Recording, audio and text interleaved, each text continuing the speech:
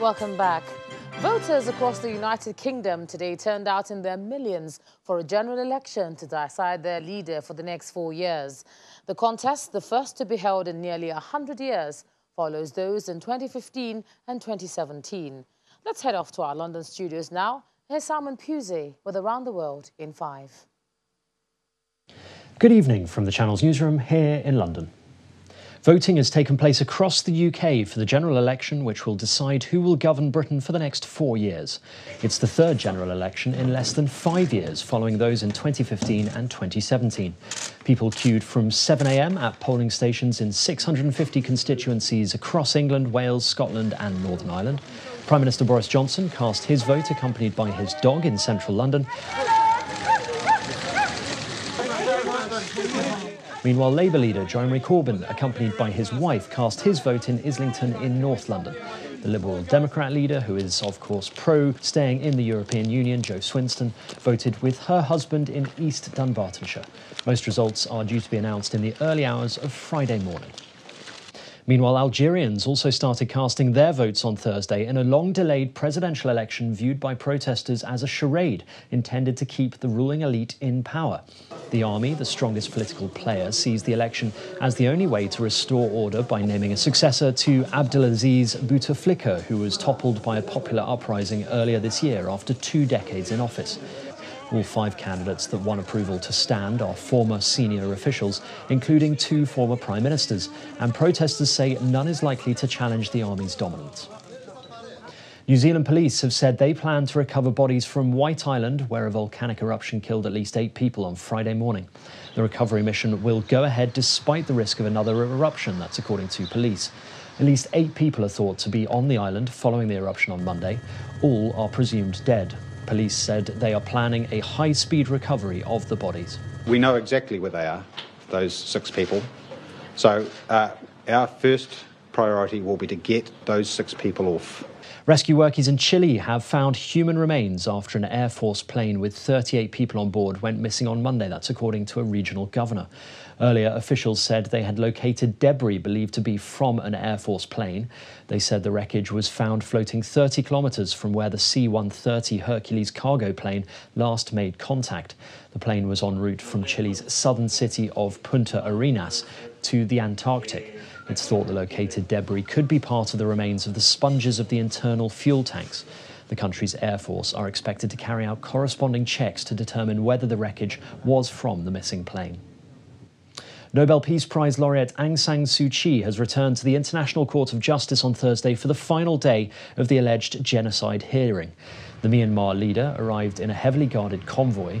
She's defending Myanmar against accusations it has committed genocide against Rohingya Muslim minority population. Gambia, which brought the suits to the UN's top court under the 1948 Genocide Convention, has asked judges to order provisional measures that would act as a kind of restraining order for the Myanmar military until the case is heard in full. The army has been called into northeastern India after thousands of people defied curfews to protest against a new citizenship bill. The amendment bill offers amnesty to non-Muslim illegal immigrants from 3 countries. Critics say the bill discriminates against Muslims, but in the northeast, protesters claim they will be overrun by Hindus from Bangladesh. Officials said 20 to 30 people were injured in the demonstrations. Indian Prime Minister Narendra Modi has appealed for calm. The film mogul Harvey Weinstein has reached a tentative $25 million settlement with dozens of women who have accused him of sexual misconduct. According to lawyers, around 30 actresses and ex-employees would share the payout in the deal. However, it still needs signing off by all parties. Mr. Weinstein faces a separate criminal trial next month on rape and sexual assault charges, which he denies. The Hollywood producer could face life in jail if convicted. Residents of Ethiopia's capital city, Addis Ababa, gathered in their thousands to welcome their Prime Minister, Abiy Ahmed, upon his return from receiving the Nobel Peace Prize. Abiy won the 2019 Nobel Peace Prize in October for his peacemaking efforts, which ended 2 decades of hostility with Ethiopia's longtime enemy Eritrea. He reconciled countries who fought over border issues. Since taking power in 2018, Abiy has implemented sweeping political reforms that won him praise, but also exposed long-repressed tensions between Ethiopia's many ethnic groups. And finally, Thailand's king has taken part in the final event of his coronation. Flanked by more than 2,000 oarsmen, rowing to a steady drumbeat, King Maha Vajiralongkorn travelled down Bangkok's Chao Phraya River as part of a 52-barge flotilla. It's a rare chance to see the royal family in the flesh for many Thai people. And that's your international news around the world in 5. Thanks a lot, Simon. To sports now, here's Ayotunde Balogun.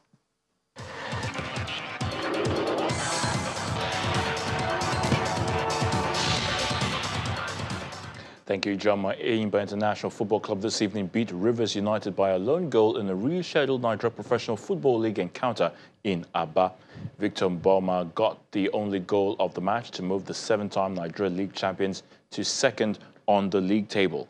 Enyimba now have 13 points from 6 league games. Rivers United are now 11th on the league table with 9 points from 7 league games.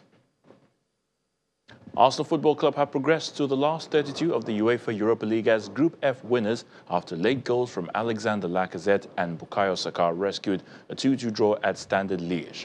The Gunners only needed to avoid defeat by 5 goals to book their spot in the knockout stages, but for much of the night they were heading to Monday's draw as an unseeded team after Standard Liège took a 2-goal lead. Vitoria's late turnaround in Germany to win 3-2 saw Freddie Ljungberg's side rescue a point and reclaim top spot. Cluj beat Celtic 2-0 to progress to the next round, with Celtic topping the group. Rennes beat Lazio. Nigeria's Oginyo Nazi returned to club action since December 2018, which ended in defeat as Basel beat Trabzonspor and Getafe beat Krasnodar 3-0. And that's in the sports news. Ijoma, back to you for the wrap.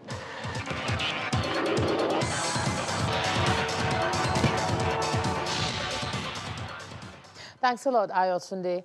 And the main news again. Court today sentenced 2 INEC officials to 21 years in prison over 362 million naira they collected from the former Minister of Petroleum, Dezani Alison Madueke, during the 2015 general elections in Adamawa State. The court also ordered the Inspector General of Police to ensure the arrest of Mrs. Alison Madueke for trial. Also today, the Senate began the probe of the Federal High Court invasion in Abuja by DSS operatives as the body of senior advocates of Nigeria wade into the matter. That's the news at 10 tonight. Thanks a lot for staying with us. I'm Ijoma Onyato. Do have a good night.